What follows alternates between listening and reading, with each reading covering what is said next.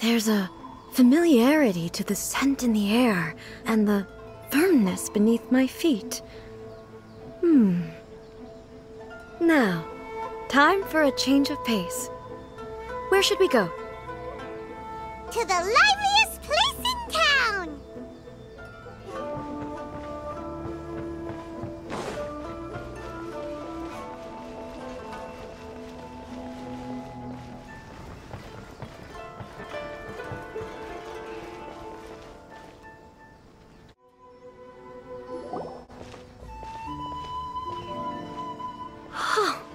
Is this the marketplace?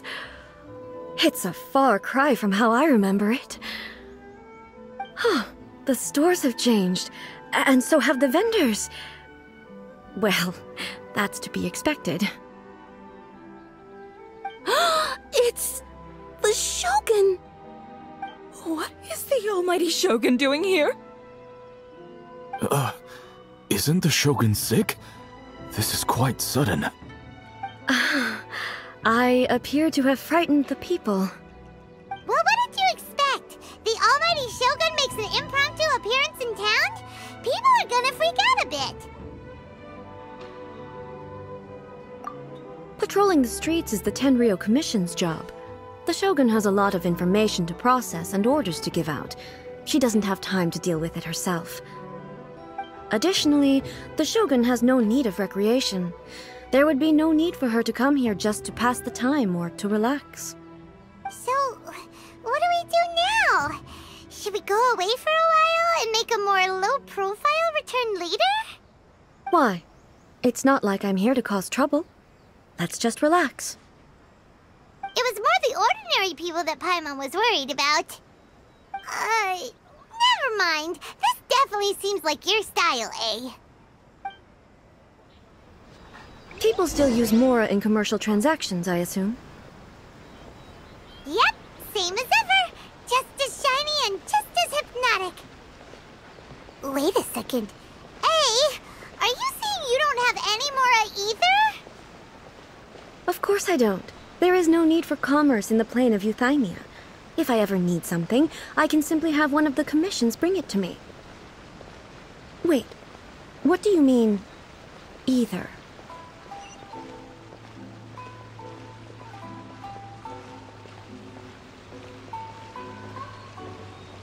Anyway, people seem to be behaving in a very orderly fashion.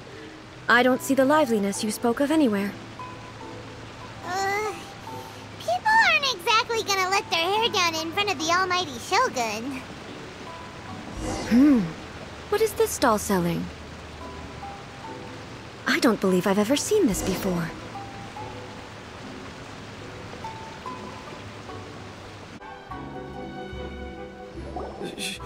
Shogun, excuse me. It's all right. Relax. I'm just here to look around. I'm having a change of pace today. Could you tell me about the items you're selling? Of course. I've got all kinds of snacks here. Takoyaki, dango, and milk, and so on. Huh? Milk? Sounds kind of like the odd one out. It might sound odd, but it is in fact my specialty. You see, many of the stores in town are already very well established. I couldn't compete with them no matter what I sell. So my idea was to create some new combinations to give customers a novel experience.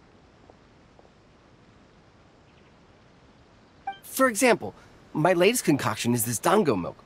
When the dango are worked into a viscous form, they mix very nicely with the milk. The focus is not just the taste, but also the unique texture. Oh, dango with milk. I've never heard of it. What made you want to do this? I'm sorry, Shogun. I've got no bone to pick with eternity. I said relax. There's no need to go treading on eggshells. Do you really think the eternity I pursue is something that can be shaken by dango and milk? Why do I feel like she's different than I expected? Actually, it came to me by chance. A friend was catering once and made too many dango, so they gave some to me. But there were more than I had use for. my milk wasn't selling well at that time either, and both Dango and milk have a short shelf life. So I thought I'd try mixing the two as I had nothing to lose. To my surprise, in the right proportion, it tasted superb. A chance combination. Interesting. May I try this drink? The Almighty Shogun wants to try? Well, certainly. And you two should try it too.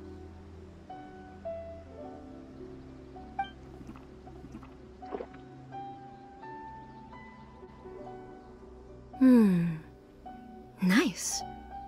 It's sweet. The sensation is not so different from eating a dessert. A unique beverage indeed. Yeah, it's definitely a drink, but it also feels like eating food. It's a little bit like porridge? But the resemblance is only superficial. Anyway, I like it. I'm very glad you approve. I imagine that an item as delicious as this Dango milk must sell exceptionally well, no? Well, I won't lie to you. Sales are very average. Huh? So it's selling slowly?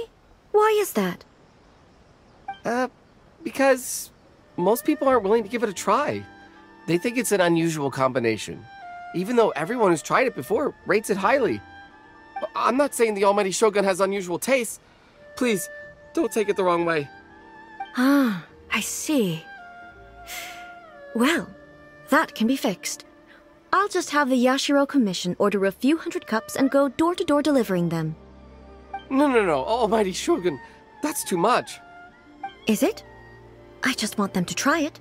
It would be a shame for them to miss out on Dango milk.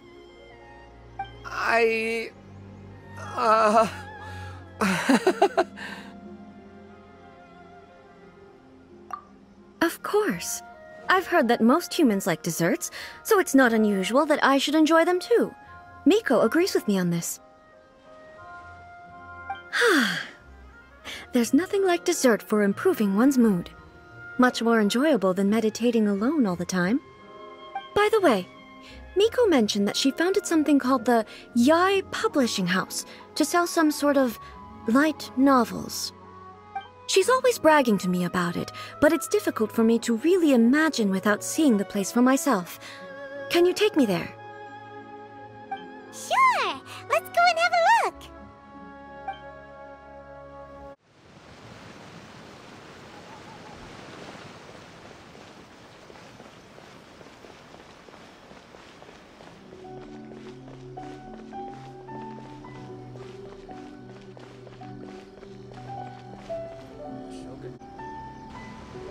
Shogun! Almighty Shogun! What brings you to the Yai Publishing House? Do you have instructions for us? No, not at all. Don't be so nervous. I'm just here to look around. Apologies. I still don't quite understand. Are you here to look into the management? Or publishing regulations? Or fire safety measures? She just wants to browse your books.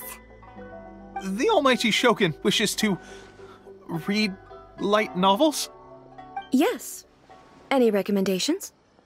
The Yai Publishing House's novels are mostly targeted at the general public, and the content is all kinds of strange. I'm not sure we have anything quite to the Almighty Shogun's taste. I'm just here to try something new. There's no fun in reading the same kind of thing over and over again. Relax. It's just words on a page, isn't it? What could I misunderstand, really? In principle, you're absolutely right. It's just... It'll be fine. If there's anything the Shogun doesn't understand, we'll explain it to her. Well... okay then. Please proceed to the bookshelf over there. It has all the latest bestsellers. This novel is amazing, competition. I've just finished compiling them into a saleable form. Don't take them too seriously. It's all just a bit of fun. Okay. Let's go then.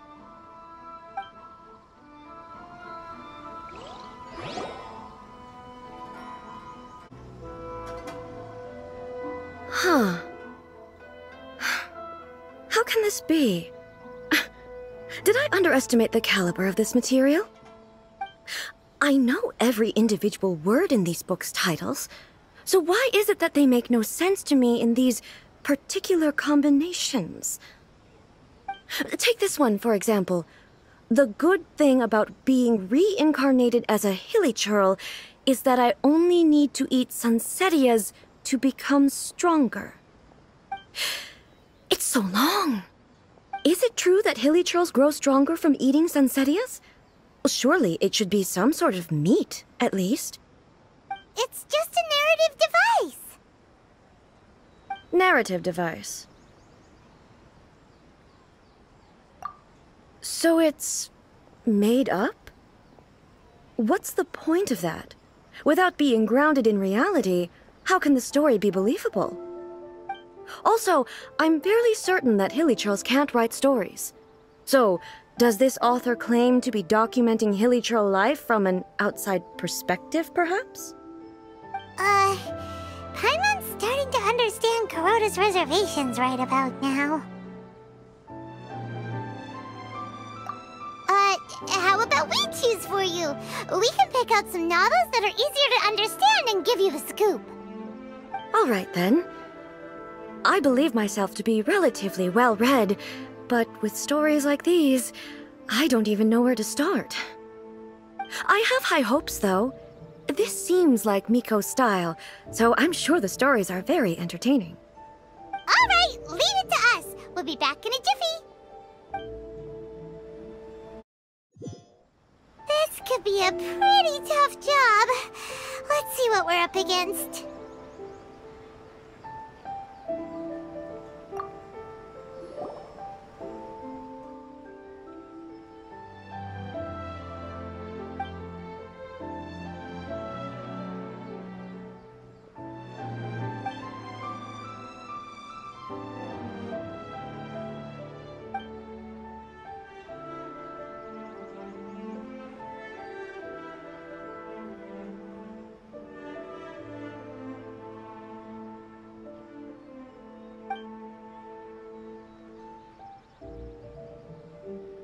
With a premise like this, it's no wonder Kuroda was nervous about letting A look around.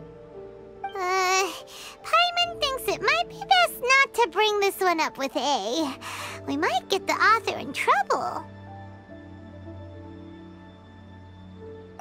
Well, if someone turned into Paimon and did a bunch of stuff this Paimon would never do, Paimon would feel really uncomfortable.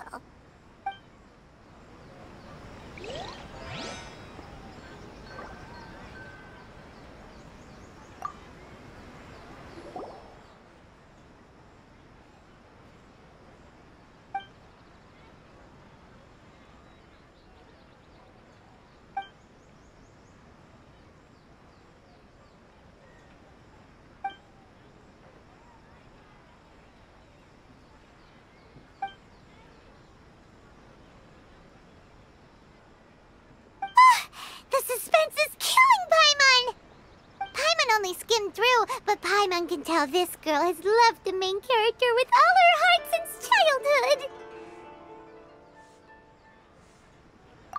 Right! Yeah, it's just a novel. But please let the author have a heart, please! The plot is really gripping. But would A really understand this kind of mortal romance?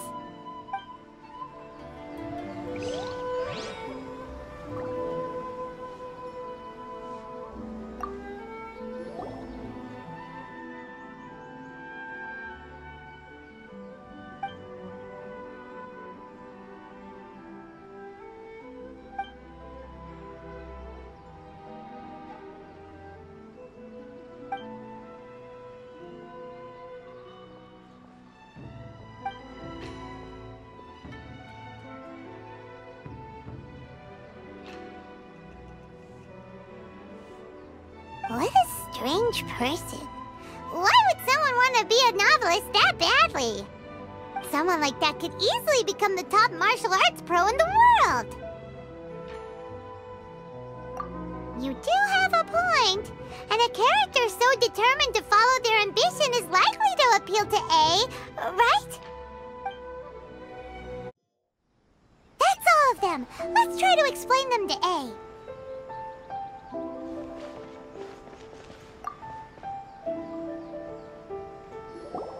The looks on your faces tell me you found some good stories.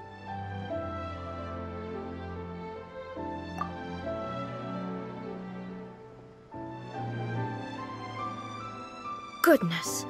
Are people in Liyue really so complex these days?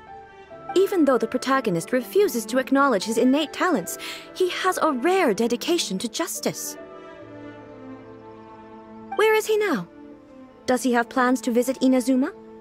If so, I will instruct one of the commissioners to bring him to me on his arrival.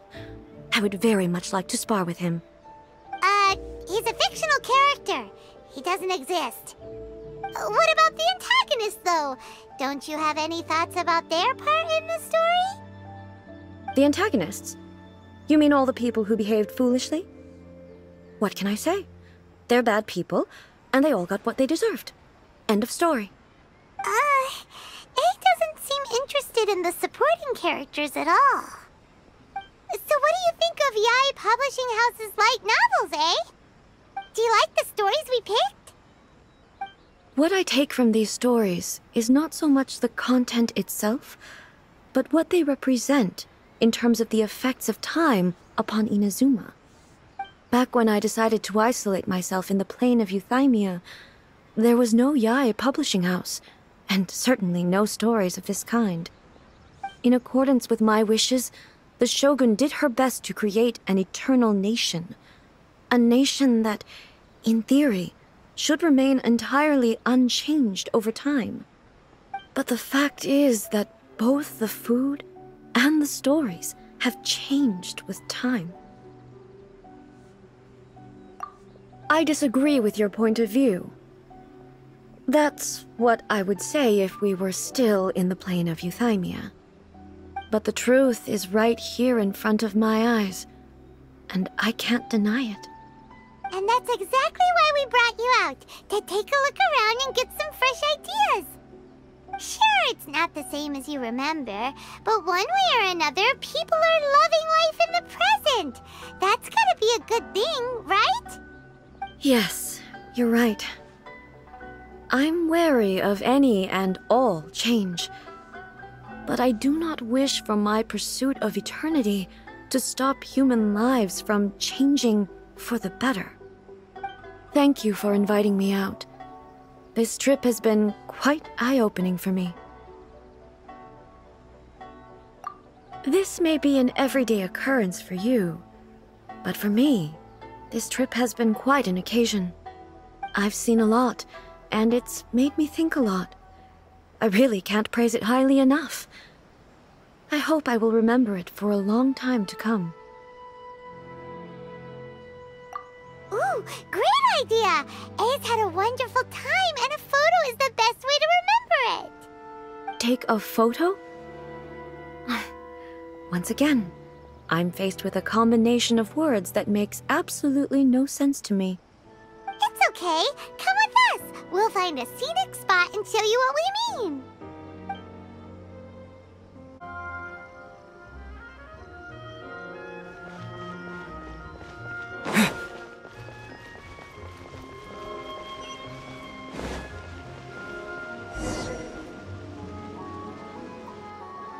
So, what are we supposed to be doing? We're taking a photo of you. Just leave the hard work to us. All you need to do is stand over there and strike a pose. Basically, a photo makes a visual record of you at this very moment in time, so it makes a great souvenir. Okay, so what exactly is striking a pose? Ah, I see. So in other words, I need to do some sort of visually agreeable action in front of you, right? The more I think about it, the more embarrassing it seems. How should I pose? Help me out here. It should look good, but not too over the top. This isn't coming naturally to me at all. Casual. How about this? This feels quite natural. Okay, let's get started. Let's pick a good angle to record this moment from.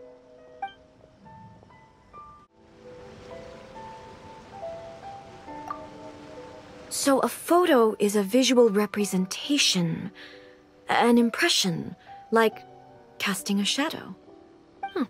Fascinating. I'm learning a lot today. Let's get this underway.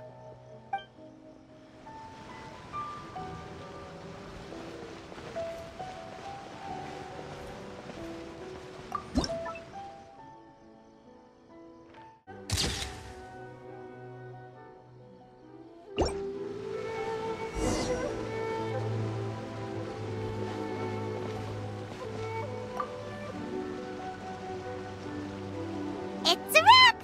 Take a look! Here's the photo we took of you. Wow. This is astonishing. Is it some kind of magic? It seems to be another copy of me. But she doesn't seem to be able to move or talk. I thought it would turn out poorly because I felt rather rigid. But it actually looks more natural than I imagined. The pose is exactly the same, and so is the scenery in the background. I can't imagine how it's achieved. That's what makes it so special! Hang on. I'm still struggling to understand this. I need you to explain it again. So, the one in this photo, are you sure it isn't me? If it's not me, then why does she look exactly like me? And if she is me, then who am I? Okay, that's way above Paimon's head. Over to you, Traveler. Hey, that's right! Do you think the Shogun counts as you? Of course I do. It was never my intention to place control of Inazuma into anybody else's hands. So then, who does that make you, here and now? Well, I'm still me. There is no doubt about that. My existence... I think I understand. I am me. There is only one of me, but I can exist in many different forms. It's not important what form I exist in. The Shogun, for example, is one of my forms of existence. The question of whether or not she is me is not determined by any of her components. In that case, this picture is one of your forms of existence too. So even I, who seeks eternity, am constantly changing my form of existence. Then, how can I ask Inazuma and everyone who lives here to remain unchanging?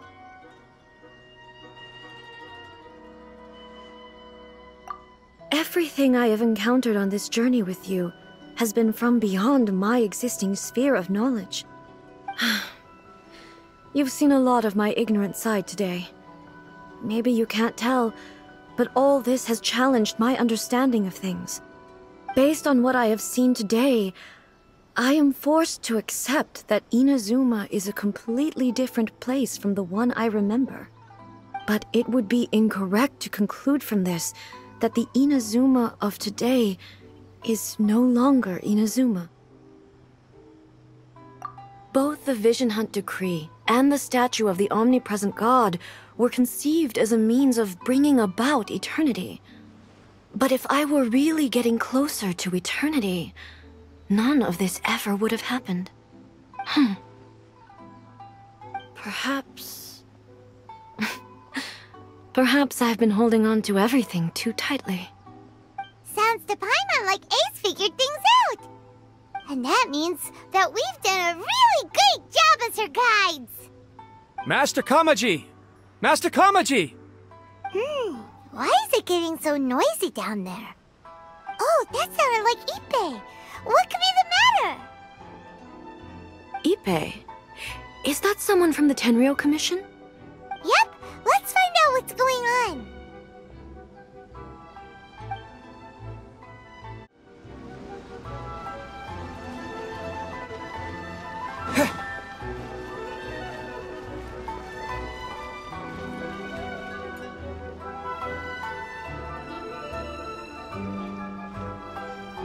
Hey, Ippei! What's the matter? Ah, it's you. Huh? The Almighty Shogun? You must be looking for my master, Kujo Kamaji? I am very sorry, he's not here at the moment. But if it pleases you, I will gladly deliver a message on your behalf. It's okay. I'm not here to see him. We just heard you calling out, so we came to see what was going on. Yes.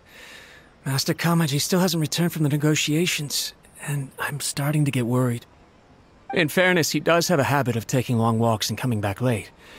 It's perfectly possible that he just found somewhere he likes and lost track of time. But for some reason, today, I'm particularly nervous. Kujo Kamaji. A descendant of the Kujo clan, I presume. That's right. Apologies, since the head of the clan is in poor health at the moment, and Master Masahito is rarely home, Master Kamaji is currently serving as representative of the Kujo clan. I have heard that things are quite tumultuous with the Tenryou Commission at present. Does this have anything to do with Kujo Kamaji? Forgive us, Almighty Shogun. The Kujo clan has failed in its duty. The Kujo clan's reputation is damaged, and its power over the Tenryou Commission is in decline.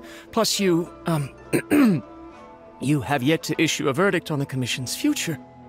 So, Master Kamaji decided to enter negotiations with the Takatsukasa clan with a view of having them take over.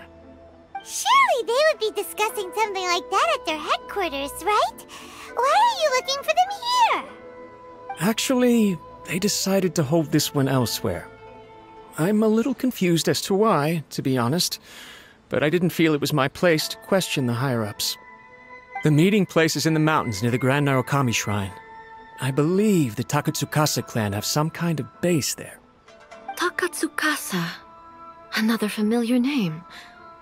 They have been faithfully serving the Kujo clan all these years? Yes, that's why Master Kamaji decided to discuss things with them. I understand they must have had a lot of ground to cover, but still, there's no way it should have gone on this long. I've searched all over the city. If he really hasn't returned yet, then... Yeah, I thought of that possibility too. But someone of my rank can't just go venturing into Takatsukasa clan territory like that. No need. I'm probably just overthinking things. Besides, if they're still at it, they'll only blame me for interrupting the negotiations. I'm only a lowly servant. But Master Kamaji and I grew up together. It'd be terrible if anything ever happened to him. I'm not as smart as Master, so I can't really share his burdens. But the last thing I'd want would be for him to come to harm when I could have done something about it. What do you think, Almighty Shogun? Let's go see what's happening. With me present, they are unlikely to blame you, even if we do happen to interrupt the negotiations. Besides, this has only come about because I failed to make a timely decision. This issue started with me, and I shall be the one to finish it. Thank you so much, Shogun. I'll keep looking around in the meantime, too. Let me mark out the location of the base for you. I hope everything goes smoothly.